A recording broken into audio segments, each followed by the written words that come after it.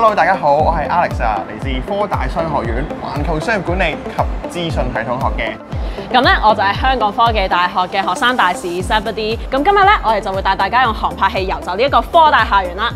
咦 ，Alex 啊，咁不如你介紹下你用嘅器材啊？好啊，咁其實咧我用嘅器材有好多嘅，咁但係今日介紹俾大家咧就係我手上呢部 Mavic Pro 啦。咁 Mavic Pro 係 DJI 其中一部可以接得埋嘅航拍機啦。而 DJI 究竟係咩嚟嘅？就係我哋師兄 Frank 光設立一間嘅無人機公司喎。係啊 ，Frank 其實好早之前咧就已經喺科大啦攻讀佢嘅工程學學士，之後咧佢又繼續去攻讀佢嘅碩士。咁其實 Frank 咧，早喺碩士1年級嘅時候咧，就已經創立咗呢間公司啦。咁可以見到啦，我哋科大係幾鼓勵企業家嘅精神。咁 Alex 不如咁啊，又講翻航拍器啊，佢有咩功能㗎？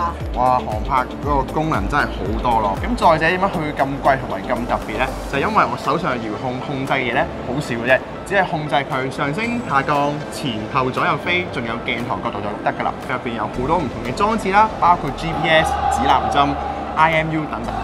咦，咁 Alex 咁點解你又咁中意玩航拍咧？哇！呢個魅力真係無法喺呢條片入邊解釋到。不過最簡單嘅一個魅力咧，就係我哋拍到啲靚片咧，可以分享俾大家睇。咁既然有咁多靚片，咁不如我哋就事不宜遲，去片啦！你會先由入口廣場出發。入口廣場咧，其實就係鄰近我哋嘅北閘巴士、小巴、的士站，去前往將軍澳同埋西貢各區嘅。嗰度有 Student Lounge 啦、室內體育館、展藝廳、訪客資訊中心、禮品店、咖啡店、書店、銀行同埋診所等等嘅。而晚間繁忙嘅時間咧，我哋就有專車去將軍澳、鑽石山，同埋最近增設去旺角、九龍塘同埋坑口嘅路線。咁呢個就係我哋嘅 Circle of Time Redbird 紅鳥日軌啦。咁其實咧本身咧就係由一對澳洲夫妻嘅雕塑家製作嘅。咁佢係高8.5米啦。日間嘅時候咧就可以憑住一啲影子打落去嘅雕塑上面咧，就會知道時間㗎啦。喺1991年嘅10月裏邊組裝嘅。從此之後咧，呢個亦都成為我哋科大嘅地標啦，亦都有火雞之稱。而呢隻火雞咧，除咗係我哋地標之外咧，我哋亦都有學生嘅 community 係用佢為命名嘅。咁就例如話 Redbird Leadership Community。咁呢個 community 咧就係旨在培養同學仔嘅領導才能啦，培訓佢哋點樣去組織活動啊，為每一個同學同埋社區咧帶嚟正面嘅影響。咁我哋而家咧就向山下進發咯喎。咁講開航拍 ，Alex 不如你去介紹下你哋嘅 Inspire 團隊啊。咁我哋 Inspire 團隊咧，其實就係2016年成立嘅。咁我同埋一班志同同學嘅朋友啦，就發現其實用科技創作自己故事咧，係一個十分之好嘅渠道去 channel 我哋想表達嘅嘢啦。咁而嗰時候咧，航拍機係啱啱興起一個工具，去俾我哋去拍一啲好震撼嘅片，所以我哋就利用咗佢成為咗我哋拍片其中一個工具啦。咁因為我自己本身好中意拍片啦，同埋教學，咁所以就嘗試係將呢個咁正嘅 technology 咧，就去教我哋身邊嘅學生。咁分別教下咧，就教咗去中小學、甚至大學嘅同學仔啦。咁之後我哋發現，其實航拍機本身自己牽涉咗好多嘅科技嘅喎。咁同埋亦都可以將啲科技咧拆散翻去 STEM 唔同嘅元素。咁我哋就將佢變成我哋 STEM 教學嘅一個工具，希望啲學生咧可以被我哋啟發去創作自己嘅故事。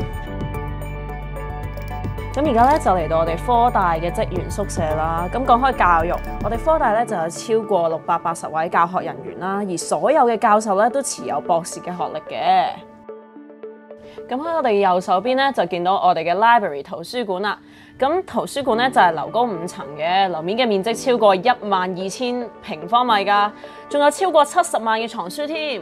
咁而座位方面咧，我哋有3370個，咁淨係舊年啊，我哋嘅使用人次咧已經達到190萬啦喎。咁其實我哋嘅科大 library 咧都會有好多戶外空間㗎，就叫做 library garden 啦。咁同埋咧都會有露台嘅。咁其實咧，大家可以見到啦，呢度都會有好多玻璃窗咧，咁就係貫穿晒各層嘅，亦都可以盡覽我哋清水灣嘅美景啊！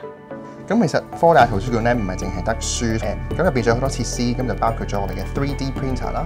咁我仲記得我有個 friend 佢喺18歲生日嘅時候啦，佢好中意文學機，咁我就喺電腦畫咗一個 3D model 啦，然後就用呢啲 3D printer 印出嚟送個模型俾佢。哇！科大嘅圖書館真係冇得頂啊！喺我哋嘅圖書館最底層嗰度咧，都會有 LG7 嘅飯堂。咁其實喺科大裏邊，你亦都可以品嚐到唔同嘅嘢食啦。咁譬如有西式快餐、中式燒味、米線、沙律、薄餅等等嘅。咁而家我哋學校都有19間食肆㗎。好啦，咁大家而家見到喺畫面入邊嘅天一泉咧，就係由奧地利雕塑家喺2001年創作嘅。咁天一泉呢個名其實係嚟自於易經天一地二而嚟嘅。5塊大石就分別代表緊5大洲，咁中間嗰嚿咧就係代表我哋亞洲，亦都係特別代表緊中國同埋香港。而今年科大咧喺全球成立少於50年嘅年輕大學排行榜裏邊咧，都係排名第1嘅喎。我哋嘅同學亦都算係香港裏邊最國際化嘅，15000名學生裏邊咧就有5900名非本地嘅同學，嚟自全球超過80個國家同埋地區㗎。而大家眼前呢一條咧就係 Bridge Link 啦。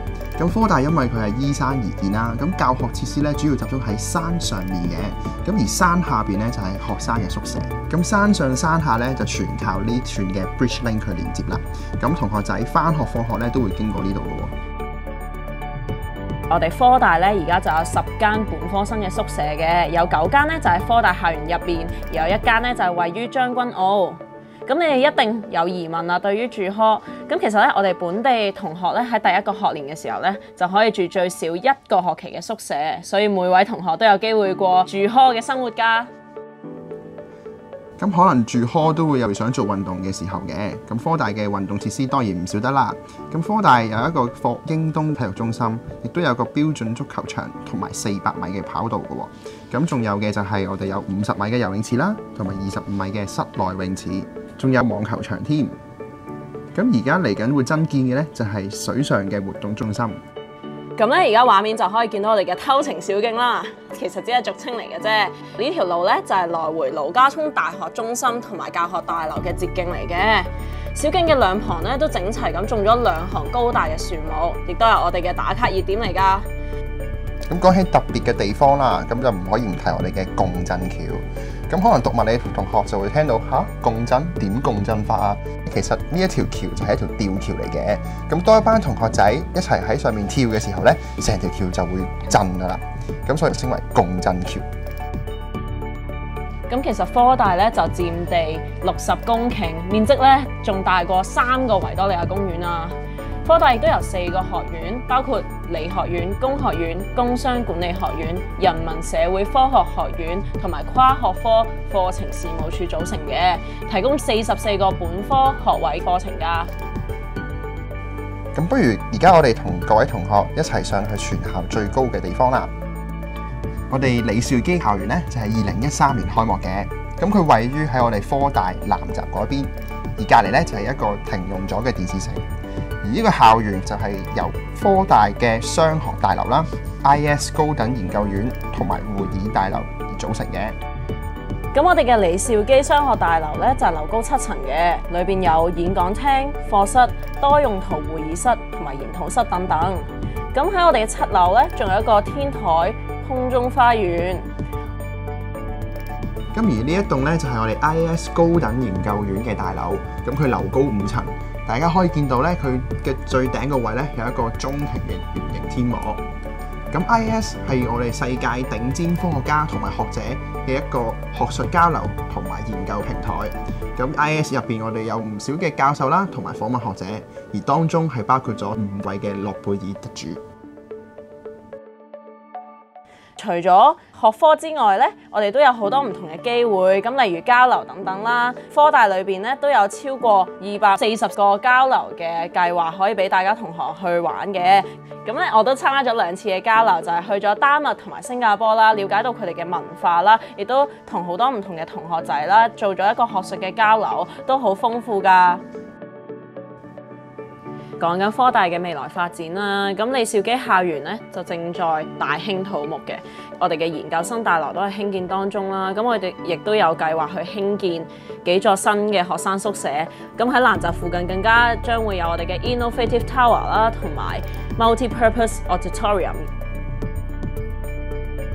好，咁今次嘅航拍校園遊時間就差唔多啦。科大堪稱為全球最靚嘅校園之一，咁結束嘅時候，梗係俾大家望一望我哋清水灣呢一個無敵嘅海景啦。提提各位應屆 DSE 考生，如果你都想實現夢想喺咁靚嘅校園返學，歡迎你加入全球排名最高年輕大學，做我哋嘅同學仔。咁大家網上填報 JUPAS 嘅時候呢，記住首選科大啦。如果你都有關入讀科大嘅問題，歡迎你電郵或者留言俾我哋。記住 follow 我哋嘅 Instagram、Snapchat、YouTube、Facebook， 就可以隨時收到我哋科大嘅最新消息啦。